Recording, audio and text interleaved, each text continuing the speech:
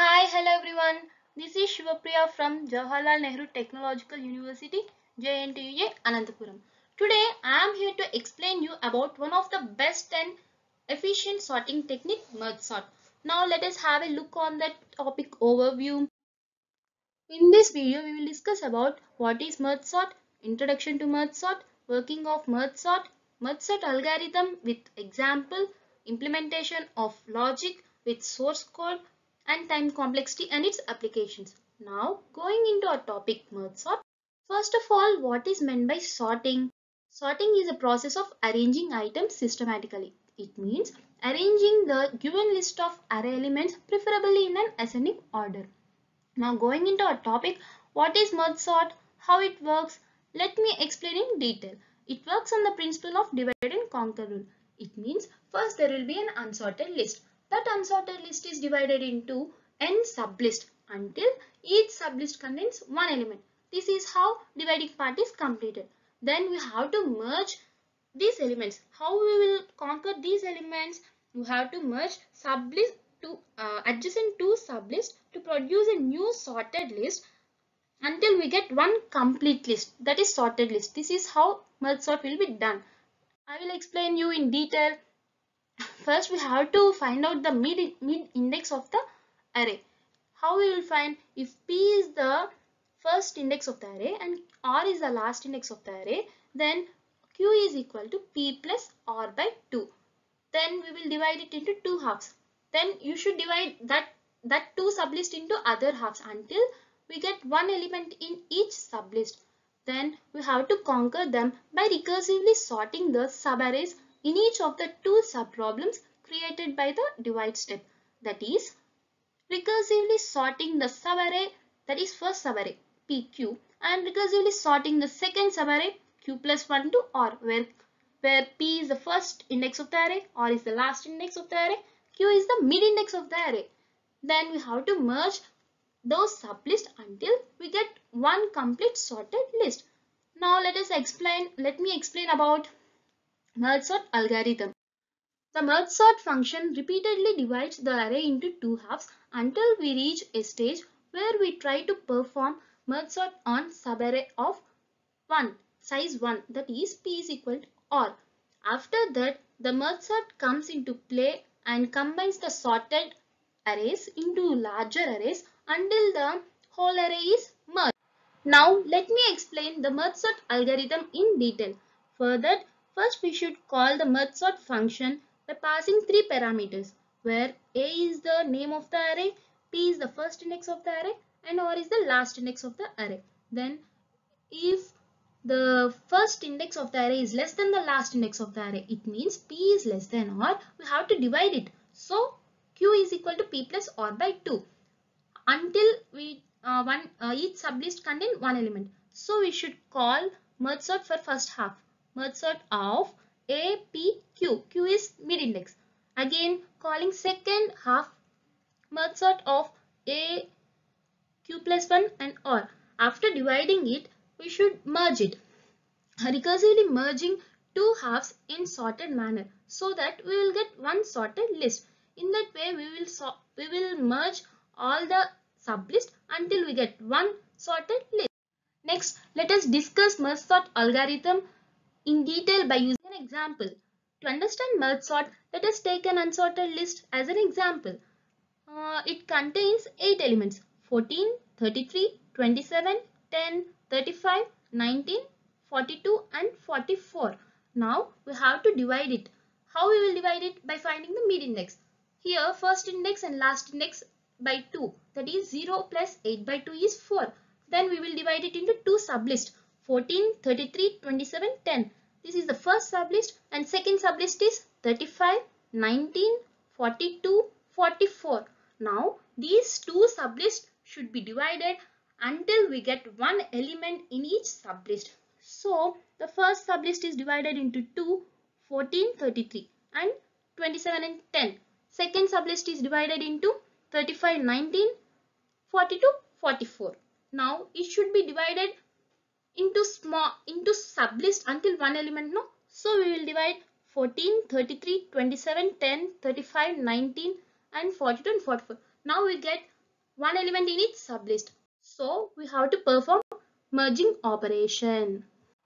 In this conquering part, we should compare the adjacent two sublists and sorted them in sorted manner. So we will compare 14 and 33. 14 is smaller number, so we should place it on the left side. So 14 and 33. Again we should compare 27 and 10. Here 10 is smaller than 27. So 10 and 27 is another sublist. Again we have to merge 35 and 19, which is smaller, 19. So 19 will be placed on the left side and 35 will be placed on the right side. This is another sublist. Now we have to merge 42 and 44. 42 is smaller element, so 42 is on left side and 44 on the right side. Now we get 4 sublist. We should merge it to get 2 sublist. Now this 14 and 33 is compared with 10 and 27. We should keep the smallest element on the left side. So here 14 is compared with 10. 10 is smaller, so 10 is placed in that first sublist. Next, uh, 14 is compared with 27. So 14 is smaller, it is placed in that sublist. Next, 33 and 27. 27 is smaller than 33, so 27 is placed, again 33 is placed. Now we should compare these two sublists in the same manner. Then we will get 19, 35, 42, 44. Now these two sublists should be compared and place them in a sorted order. Now let us compare these two sublists. Now let us take a loop variable I for first sublist and take a j loop variable for second sublist. Now comparing these two sublists, 10 is compared with 19. 10 is smaller, so it is inserted in the new list. Again, then 10 is inserted, then I will points to 14. 14 is compared with 19. 14 is smaller, then it will be inserted. Again, I is increased and I points to 27. 27 is compared with 19. Then 19 is smaller, so 19 is placed. Then j will be incremented. J points to 35. Now I points to 27. J points to 35. Then I is smaller, that is 27 is smaller, then 27 is placed. Again I is points to 35. J points to 30. I points to 33. J points to 35. Then 33 is compared with 35. 33 is smaller, so 33 is inserted. Now the elements in the first sublist is inserted. The remaining elements in the second sublist, that is j, we will insert those remaining elements into new sorted list. Then we will get new sorted list as 10, 44, 19, 27, 33, 35, 42, 44. They are in the sorted list. In this way, after dividing the elements into sublist based on mid elements until we get each element separately, merge them in the same way, and finally we will get the sorted list. In this video, next I will explain how to implement the logic. Here is how to implement the logic. This is the main logic to write the source code. Now we are calling the method merge and passing parameters a, p or q, where a is the array name, p is the first index of the array, r is the mid index and q is the last index. Now taking I is equal to p, j is equal to r plus 1, k is equal to q. It means, see here, I is 3, 27, 38, 43 and j is 9, 10, 82. We are merging these two sublists to form one sorted list. While I is equal to R and j is equal to q. It means while this I is equal to last, that is last mid element, and j is equal to q, then we have to compare those two sublists to keep the smallest element in the new sorted list.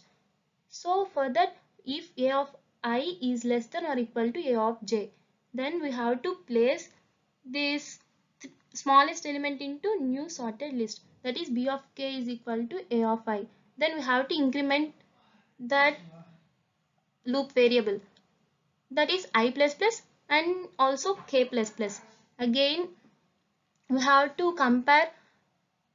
If this condition is not true, we should check this condition, that is b of k is equal to a of j.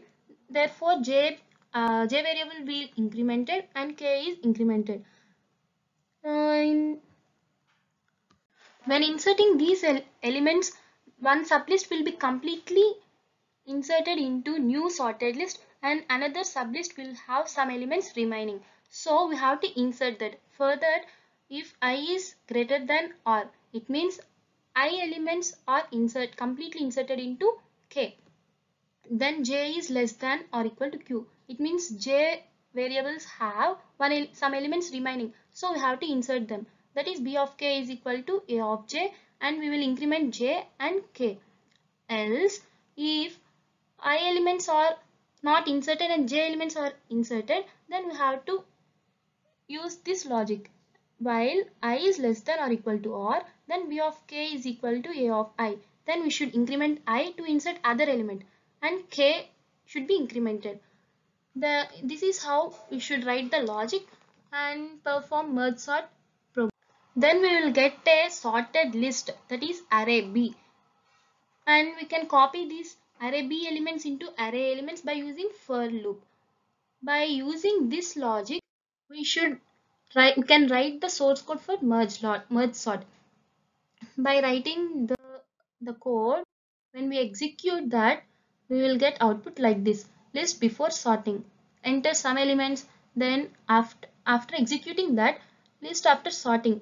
We will get the elements in sorted order. See, 10, 0, 10, 14, 19, so on, 42 and 44. They are in the sorted list. And we reach the final topic of merge sort, that is time complexity. First, what is time complexity? Time complexity of an algorithm signifies the total time required by the program to run till its completion. The time complexity of algorithms is most commonly expressed using big theta or order notation. It's an asymptotic notation to represent the time complexity. Now let us discuss the time complexity for merge sort. Merge sort is recursive algorithm, and time complexity can be expressed as following recurrence relation. T of n is equal to 2t of n by 2 plus the order of n. The above recurrence can be solved either using recurrence tree method or master method. It falls in case 2 of master method, and solution of the recurrence is theta n log n. Time complexity of merge sort is theta n log n in all the three cases: worst, average and best. As merge sort divides the array into two halves, take the linear time to merge two halves. Now, getting into the merge sort will have some applications.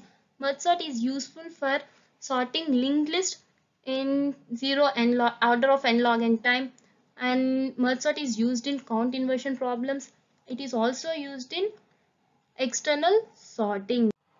This is all about merge sort. Hope this video is useful for understanding merge sort applications, its algorithm, source code, and to execute program. Thanks for watching.